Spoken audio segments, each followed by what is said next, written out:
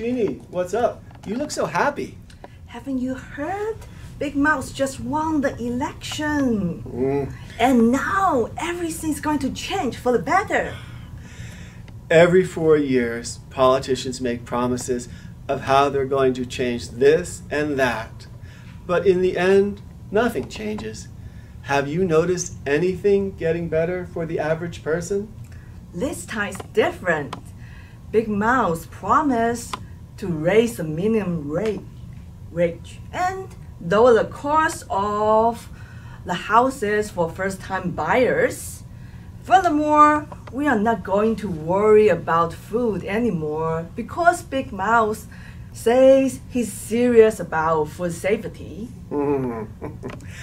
That sounds just like what Big Mouth's predecessor said 4 years ago. He promised to narrow the income gap between the rich and the poor and make it easier for young people to buy homes. Has any of that happened? I don't think so. Wow, Thomas, you are such a pessimist. You should be thankful that we live in a democracy system where people make the decisions instead of an emperor or a king making decisions for us. I'm not a pessimist. Okay. Or an optimist. I am just a realist. Moreover, just because it's called democracy doesn't mean it always works in the best interest of the majority. What do you mean? Of course it works in the best interest of the majority. That's what a democracy system does. Yeah, if it were a democracy of the people, by the people, and for the people, it might work that way. Unfortunately, in today's democracies, money talks and... Are you crazy? Anyone can become president nowadays, and now everyone has an equal opportunity to do what they want to do. Really?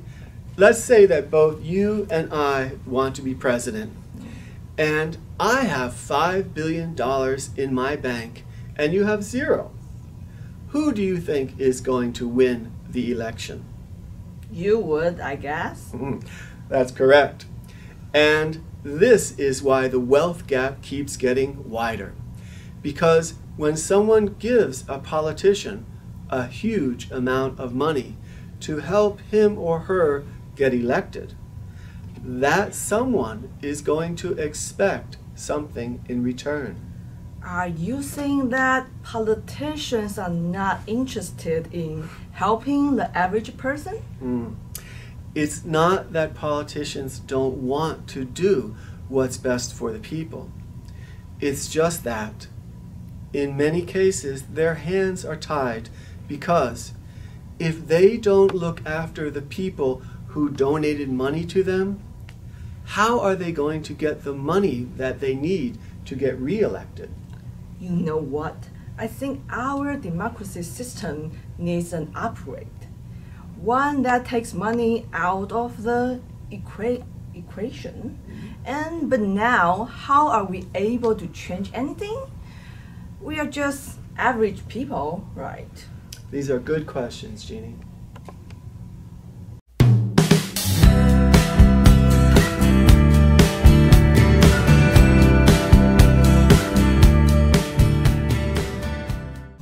So, thanks for being with us today. Now we are going to have a discussion on the history of democracy and the problem of democracy system. So Thomas, can you start introducing the history of democracy then? Well, democracy, according to most historians, appeared around 508 BC in Athens, Greece.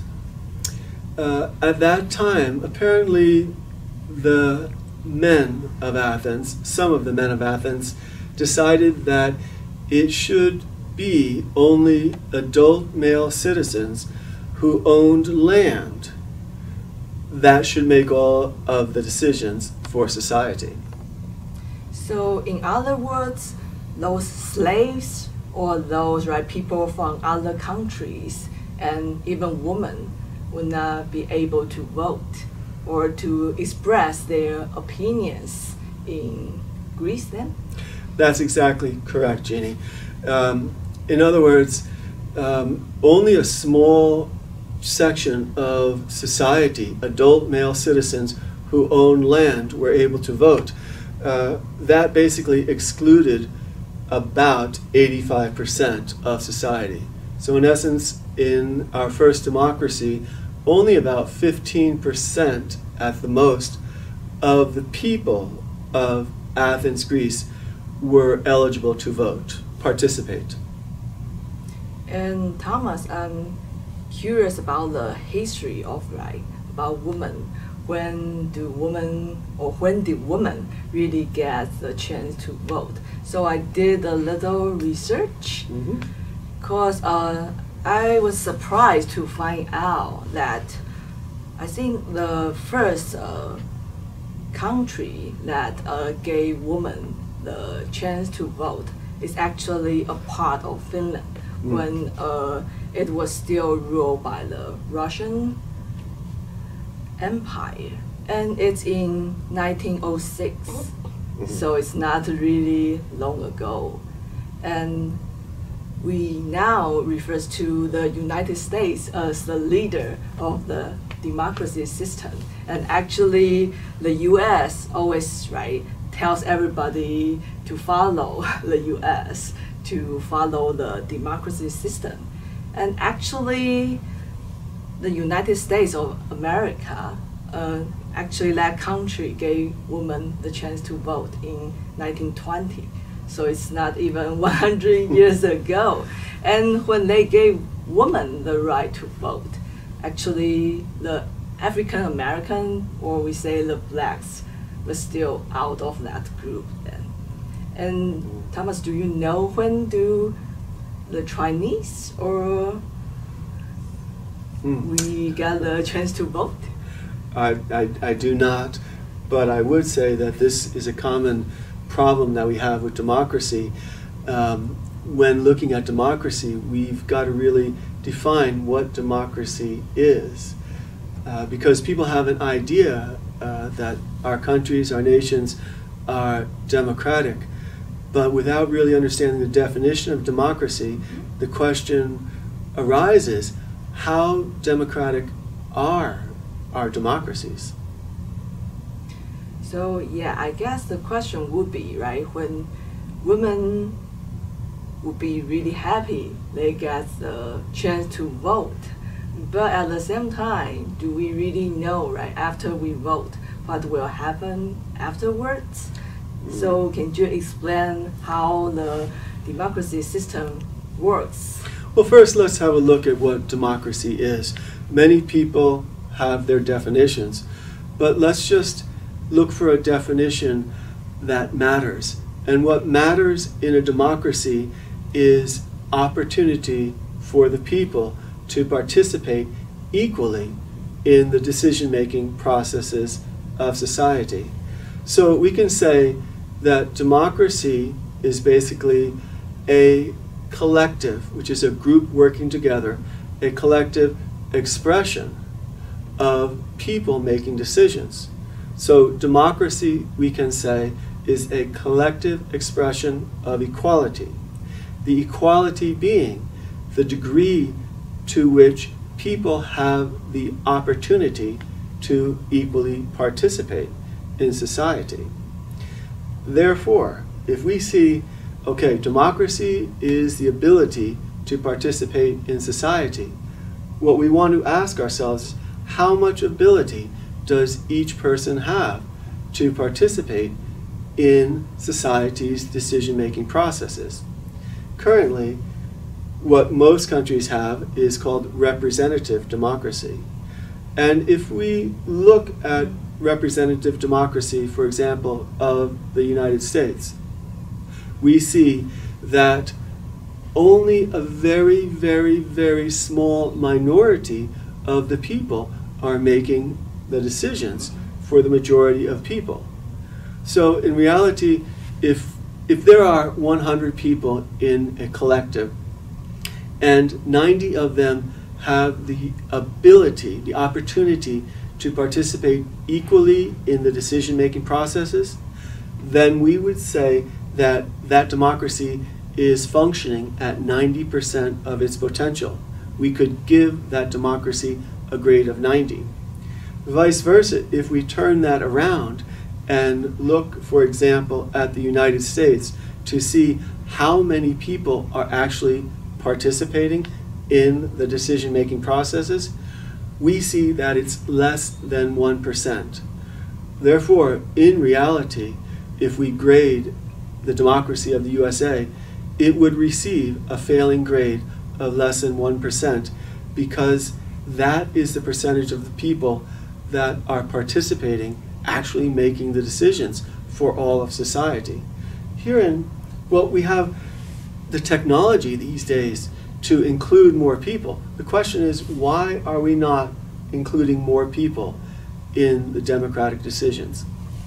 So Thomas, you were saying because we vote, when we vote, we select some representatives, and we were hoping, right, these representatives will speak, right, for our, maybe for our benefits, and really do something for these voters.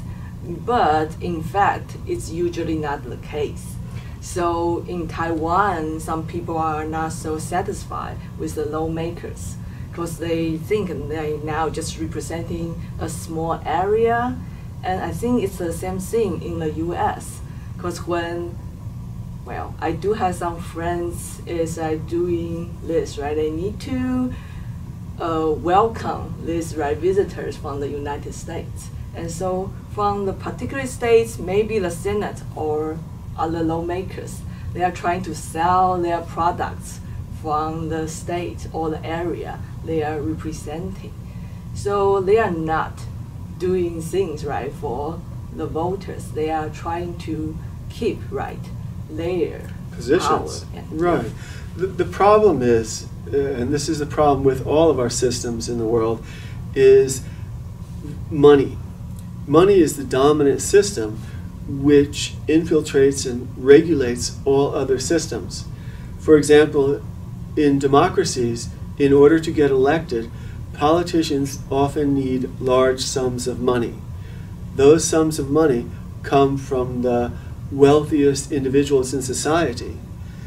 And for the most part, I wouldn't say that they just give that money without expecting anything in return.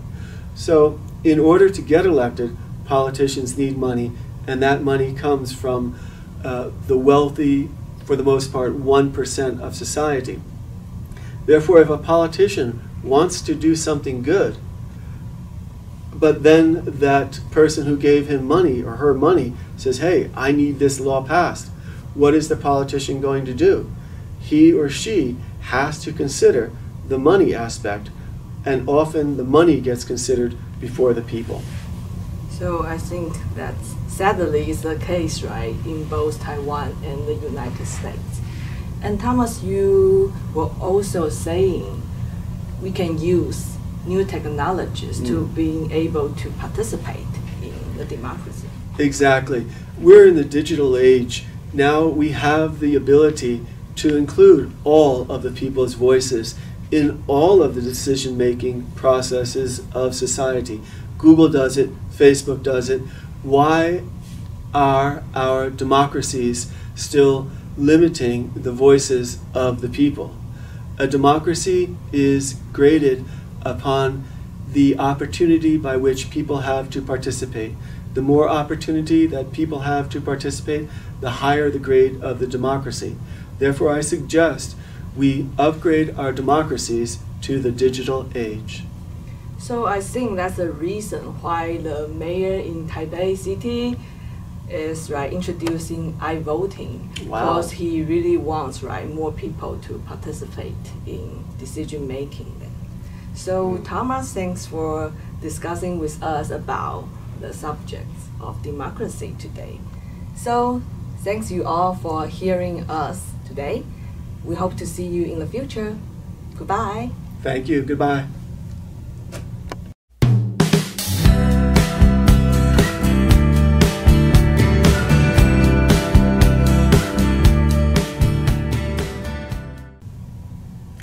So, Thomas, let's look at the vocabulary on the unit, democracy, from its Greek origins to its modern-day potential. Predecessor, predecessor, noun. 前任, a person who held the job or office before the current holder. The new president is different from her predecessor. Growth hormone, noun. 生长激素, a hormone that stimulates growth in animal or plant cells, especially in animals. Ractopamine is a growth hormone that is used in animal feed. Pessimist, noun. 悲观主义者, one who has a tendency to expect the worst in everything. Thomas is not a pessimist.